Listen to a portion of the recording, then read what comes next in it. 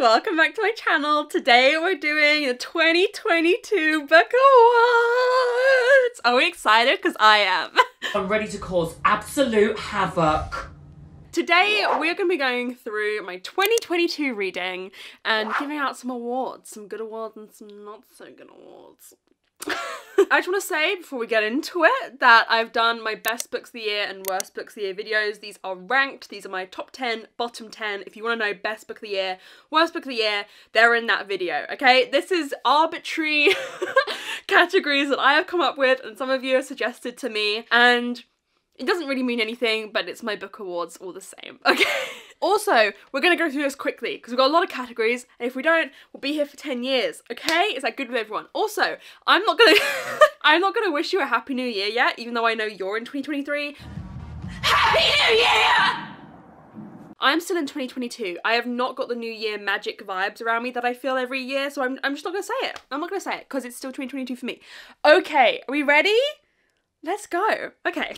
So the first category is most surprising. So when I was thinking of what I wanted to pick for this, it had to be a book that I went into with no expectations. So it needed to be a book that probably was picked for me in a video that I hadn't heard of or I hadn't read the author before. So I'm going with A Skin Full of Shadows by Frances Hardinge. Now I'm putting this first because I need to make a public apology. This should have been in my top 10 books of the year. I made a mistake. I didn't put it in there. I'm sorry about it. When I was making the list, I did think, oh, should it go in there? Because what was like number 10? I think number 10 was Dragon Republic, and number 9 was Wrong Place, Wrong Time. I don't know. It should have been in there. It would have been in the like kind of the 8, 9, 10 of the list, but it should have been there. Okay, I made a mistake. I'm sorry about it. I think because I read this really at the start of the year, I think maybe in like March, it just like, it was recency bias, okay? I apologize. I'm sorry about it. I hate a backtracking ass bitch. I really do. Because now they're trying to apologize. I had never even heard of Frances Hardinge before I read this. I did a video where I used the app Novelic and it picked what I read, and I asked for like a very specific recommendation, and this was one of the books that was recommended to me, and I loved this. It's about a girl who can like consume spirits. I don't want to say too much. And she consumes the spirit of a bear. Well, there's a bear on the cover, and she's sent to live with her dead father's family, and the family are very strange. There's a lot of stuff going on. And I've got an eyelash in my eye somewhere. That's very rude, isn't it? Okay, I think we're healed. I absolutely fell in love with Frances Hardinge's writing in this. Like, I'm a little bit obsessed. I cannot wait to read more. I think I've got like 3 Frances Hardinges now that I own that I haven't read, because the writing in this was just like, oh, it was just like so beautiful and lyrical and just amazing. It was so good. It has a really interesting historical setting. It's set during the English Civil War? Is that what we call it? I don't know. When like King Charles I was like gonna get, you know. But yeah, this was a complete surprise to me. I'd never heard of the book before. I picked it up completely out of the blue with absolutely no expectations, and it was a 5-star. I absolutely loved it. Then we've got Most Disappointing, which obviously has to be one that I had a lot of expectations for that didn't fulfill. So this isn't a book, I'm gonna tell you now, that was in my worst books of the year video. I gave it 3 stars. None of my 2 stars this year were books that I like, you know, really felt like I was gonna love. So they couldn't be most disappointing, but like this one, people are gonna be so mad at me. I'm so sorry. My most disappointing was Very Secret Society of Irregular Witches. I'm not afraid of losing a follower, okay? I thought I was gonna love this. It's cozy fantasy, it's witches, this is all stuff that was made for me. I just didn't love it. We're following a witch who is sent to be a nanny, basically, or to help tutor these younger witches in this family, and it's very much a found family story with the adults there that are there as well. This is probably one of the books I've read recently that like I didn't give the most favourable review, that I've got a lot of comments like angry or upset with me, but quite a few angry, just telling me that I'm wrong. Just like, no, you're wrong. I felt like this book was a lot of like telling and not showing. I felt like the emotional points that it wanted to make, like it wanted to make you feel something, it wanted to put you through a certain emotional reaction, and I felt like it was overplayed. Like these characters would say the same things over and over again. We get it, you're a found family, we get it, people love you for the fact, like I don't care. I wanted this to be a 5-star. I thought it was gonna be a 5-star. There's parts of it that I did like, but it was a big disappointment. I'm so sorry. I had to like kind of force myself through it, I remember. I just didn't like the writing.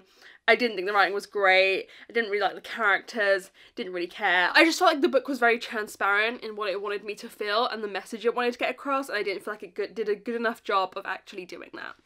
Oh my god. Most overhyped. This was difficult actually, because I feel like a lot of the really hyped books I've read this year I actually enjoyed. But I'm gonna go with Belladonna by Edelyn Grace. I feel like a lot of the girlies are really loving this at the moment. Like they're like, oh, the aesthetic. Oh, we're gonna fall in love with death. Do you know what I mean? And this is about a girl who can't die. She has a love triangle with the stable boy in death.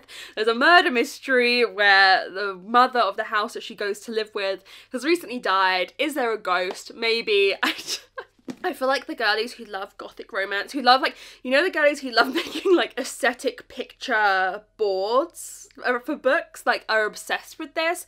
If you love aesthetics, like you're gonna love this. It's very much vibes, but I didn't find the love triangle interesting. I very rarely do, because a good love triangle, each love interest has to feel equal, and if they don't, I'm like, what's the point? Then it's just a romance with like someone on the sidelines. The mystery wasn't interesting, the writing wasn't great. Yeah, it was boring. Sorry about it. Then for most underhyped, I've got a book that I've only heard one person recommend, and it's the person who made me read it. It is The Rook by Daniel O'Malley. So I read this when Mara from Books Like Woad, we did BookTube Twin Test, I read some of her favourite books. I had never heard of this book before. It's so good. I'll read you at the back because I feel like it gives you a good basis level of understanding. So it says, a woman awakens in a London park, dripping wet and surrounded by corpses wearing latex gloves. In her pocket is a letter from her previous self, Rook Thomas, a superpowered operative in Britain's most secret of secret agencies. And then someone tries to kill her again. I loved this. I absolutely loved it. I thought it was so good. It's set in this kind of secret governmental agency with fantastical powers. Basically, our main character has forgotten, like lost her memory, or is she even the same person? Is it like another memory mind in the same body? I don't know. But she knew this was going to happen, and she's left her future self instructions as to what the agency is and how to live in it, and we know that someone is trying to kill her as the story goes on. I would be lying to my core if I said that I hope there's no more drama here. This book was so clever.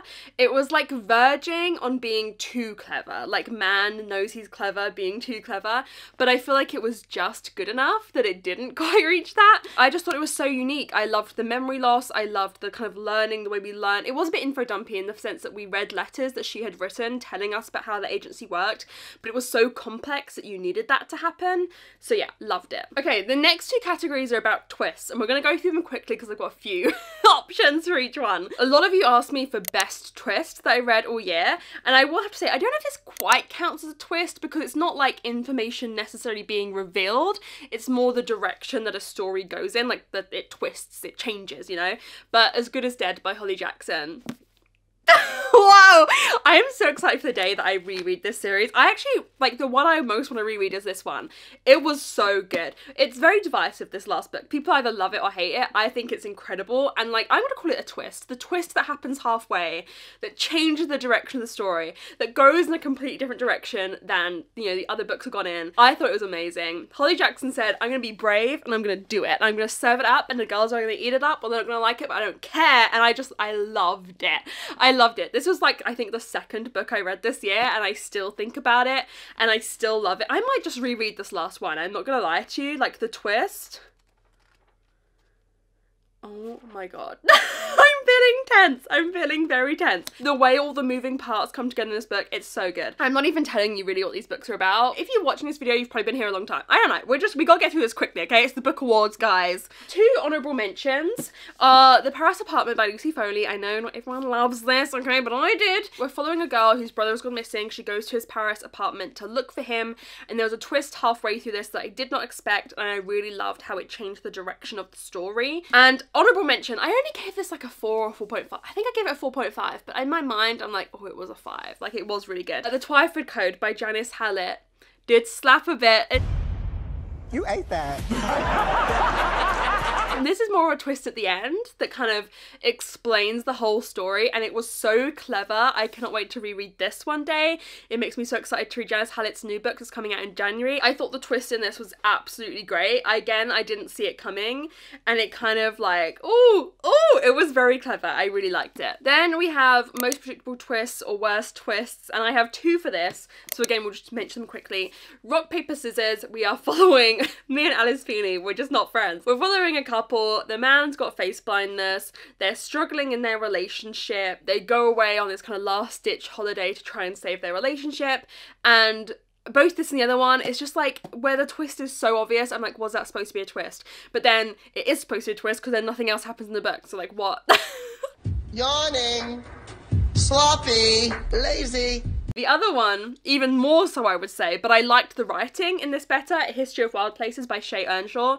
Me and Alice Feeney's writing, absolutely not. Yeah, I feel like the writing and the story and the, like, I don't know, atmosphere of this book is quite good. So in this, we're following a community called Pastoral, and the question is it a cult or not? There's talk of a disease that means people can't leave. Is that disease true, or is it a form of control? We're following people who live within the community. And for me, again, the twist in this was like so obvious that I didn't think it was a twist, but then it was revealed in a way that it was a twist. And I'm like, the whole book is pointless. The whole book is leading up to this reveal, but I thought it was so obvious throughout the whole book that it wasn't a reveal to me. So those two were probably the most disappointing in terms of twists. Next category is best cover. I actually have a few honourable mentions for this, and it's funny, they're all kind of similar colour schemes. I just thought of Tomorrow and Tomorrow and Tomorrow. This is a pretty cool cover. I do like this. This wasn't my initial answer, but this is an honourable mention. And then my other two favourites, I really love the cover of Yerba Buena by Nina LaCour, and I also really love this edition of The Maid. But this, maybe not best cover, this is like, I really love the sprayed edges on here. I do quite like the cover as well. But yeah, Yerba Buena, Tomorrow and Tomorrow and Tomorrow, these are all covers that I enjoyed. Apparently I like green and blue covers, which isn't really my palette, but like, apparently that's the vibe. Then worst covers, I have to give it to the Greenbone Saga. I think they're so boring. I'm so sorry. I do not like these covers at all. I just like, where's the spice? Like, it's literally the same thing. I could tell that you've been feeling very ugly, and well, it's because you are. The same like lightning bolt going through, like, it's literally the same. It's literally the same with like a bit of a different background in each one. I think they're so boring. Sorry. Okay, now let's talk about endings. Again, we'll keep this swift because I can't... Oh my god, wait, I'm clever. We're gonna keep it swift because obviously I don't want to spoil ending. So best ending, I have to give to my favourite book of the year, Babel Babel, as I call her. I loved the ending of this. I thought it was an incredible ending. I think R.F. Kuang writes incredible endings that like kill you emotionally, but at the same time it's the only way that book could end. The same with all the books in the Poppy War trilogy as well. I loved what this whole book had to say. We know that if you've been on BookTube, you know what this book is about. It's about translation, Oxford, it's about colonialism, it's about how English society is built on the blood of other nations. I loved it so much, and I said I was clever because our protagonist is called Robin Swift. Get it? I said let's be swift. Robin, I wasn't even intentional. I'm just so clever. I cannot wait to force everyone in my life to read this, and I loved it. What a great book. Anyways, my shelves are rapidly becoming a mess behind me. And then worst ending, this one was tricky because I feel like there's been a lot of bad endings, but I feel like we can all agree that one of the worst endings was Survive the Night by Riley Sager. Now, here's the thing with this one. I actually feel like a kingship with this book because it was so bad it was good, but the ending is particularly bad. Like, the ending is so bad where it gets to a point where, like, I don't know, 80 pages from the end, like, you know who you can't trust, you know who the baddie is, because there's so few characters in this that you kind of eliminate people and then you're like, oh, you know, but then it's not revealed that they're the bad person for ages, and you're like, well, what's the point? Like, what is the point? And there's like an ending, like the last 2 pages of this that anger people. And I understand why they do, I'm not gonna lie, like, it's kind of ridiculous. I like Riley Sager for just putting this out there and just whatever will be. Like, I kind of find it funny, but it was bad. But like, you know, it wasn't like bad made me angry, it was bad made me laugh. So we must be grateful for small mercies. Then I always do recommendations for best for beginners, best for veterans, and best for universal. Everyone, a book I recommend to everyone. So we'll go through those slowly. So the best for beginners are books that in that genre, I think that like they're great for introducing you to that genre. The books that I'm gonna say for this are both actually thrillers. We've got The Woman in Cabin 10 and Big Little Lies. I loved both of these. These are both 5 stars for me this year. This one I read, I was on a cruise in the Norwegian fjords and I read on a cruise in the Norwegian fjords. It's about a woman who's on this luxury cruise. She hears a body go overboard and there was a girl in the room next to her that she met that everyone says was never there, and it's very, very confusing and mysterious, and I just thought it was just a good thriller. It's not reinventing the wheel. It's not particularly like anything new, but I really enjoyed this. I thought it was just a great page turner. This is another one, we've got best page turner later on, and this would be an honourable mention for that as well. I could not put it down. And then I also loved Big Little Lies by Liane Moriarty. I think this is such like a universal book that you can enjoy. It has gossip, it has drama, it has relationships that like develop really well over time. But yeah, I think if you're new to thrillers, these are both great recommendations. Best for veterans, so best for people who read a lot of this kind of book, was actually a tricky one. I feel like a lot of the books I loved this year were fairly like widely recommendable books, but this isn't best for veterans of horror, which is its genre. I would say this is best for people who read a lot of weird books. It's getting weird. And that is Comfort Me with Apples by Catherine M. Valente. I really enjoyed this. It's so short. It's just a very short novella. We're following a woman who loves her husband and loves her life and loves her house and everything is perfect, or is it? And I just thought this was very creative. I really liked the kind of reveals in this. There's some certain scenes in this that are a little bit weird, a little bit strange, but I feel like it kind of did a good job of like not holding your hand through the weirdness, but like I don't like weirdness on weird books when like it's weird and I can't like understand what's going on, where I lose basic comprehension or like being able to theorize. It does a good job of like enabling you to theorize and go, what could that mean? What's going on? Do you know what I mean? That's what I want my weirdness to be. I would say if you don't read a ton of weird books, you probably wouldn't enjoy this, but if you do, I really think you would enjoy the path that this takes. And then best universal recommendations that I would recommend to everyone is Taylor Jenkins Reid. I read both Malibu Rising and Carrie Soto's Back this year. I loved them both. Okay, Taylor Jenkins Reid I tend to give 5 stars every time. Taylor Jenkins Reid is always the author I recommend to people if I meet them in real life and they're like, oh, you read books, what would you recommend? And I know nothing about what they read because they just give me like, oh, you know, I like books. Like, I don't know what they read. I tend to always recommend Taylor Jenkins Reid. I meet women I don't want to sound like I'm talking down to anything, but like who read, if you're English you'll get the reference, if you're international you probably won't, but like who read a lot of like supermarket fiction, who read a lot of books or romances or women's fiction that you find in supermarkets, that they sell in supermarkets. I'm not talking down to it, but I feel like, you know, recommending Taylor Jenkins Reid is a good way to keep them comfortable, but to just like add a little bit of something, extra. Do you know what I mean? I'm not talking down to anything, but like add a little bit more, you know? She's always what I recommend to people in real life. I tend to recommend Evelyn Hugo. I feel like that's always my go-to. Yeah, I love you, Taylor. Please be nice to me with whatever you publish next. Next category quite a few of you asked me for was new favourite author that I've read this year. So an author I've read for the first time this year, and they're my favourite author I've read for the first time this year. And I was looking through my list, there's a few authors that I've read for the first time this year and given 5 stars, but most of them I've only read that one book from, the book that was 5 stars. Frances Harding, Liane Moriarty, there's probably quite a few more, but there's only one author who I've read 2 books from this year for the first time, and one was a 5-star and one was a 4-star. So my answer is Simone St. James. I gave The Broken Girls 5 stars and I gave The Book of Cold Cases 4 stars. I love her writing. I really think her writing is so good. Broken Girls was one of my favourite books of this year. I just thought it was such a good thriller that has just a little dash of speculativeness. Like, you know what, you know those like TikToks or Instagram where you're like God making me, and it's like this much of something, this much of something, like it's like all the usual ingredients of like a thriller mystery put in, but then she just does like a good flick, like a, you know, a little of speculativeness, especially like in this one towards the end, that I think just like, it's like the little chef's like, you know what I mean? I don't know what the fuck she's saying, but girl, I am living. I really love Simone St. James' writing. I cannot wait to read more from her next year. Hopefully I'll get a few more of her books. Then a few of you also asked for biggest page turner. So like I said, Woman in Cabin 10 is definitely a recommendation for that. But I'd say the winner is a book I gave 4 stars because I didn't think it was completely without fault, but I could not put it down. And that is Reckless Girls by Rachel Hawkins. I read this book in probably 2 hours, maybe even under 2 hours. This is one of the quickest, fastest paced books I've ever read. We're following these characters who go to this deserted island and relationships start to fracture, people start to die, and I don't know, it's not without fault, you know, it's just, I just think it's a fun time, you know? I don't think anyone is going to read this and it'd be their favourite book of the year, but I think it's like a fun book to read. If you're going through it, if you need to escape reality for a few hours, this would probably be my recommendation because I think it's just absurd, ridiculous, fun, and just something to like lose yourself in, you know? And then finally, final category, a lot of you also asked what book made me cry the most this year, and I have 2 answers. We have talked about them both already. It is Jade Legacy and Babel. I'm trying to make myself say Babel now. When I was reading Jade Legacy, I was listening to the audiobook. I was sitting there in bed, Tom was next to me, and I had headphones on. I have these Sony headphones that are pretty, if you know them, they're pretty good at noise cancelling. And I was screaming. I was like 11 o'clock at night, and he was like, you need to shut up, like neighbours can hear you. I was like, ah! Like screaming, crying at the end of this. And Babel made me scream, cry as well, I'm not gonna lie.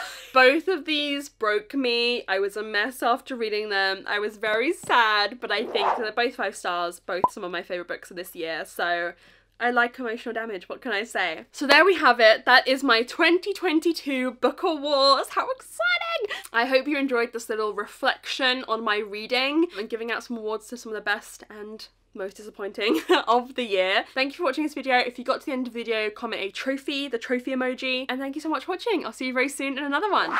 Bye!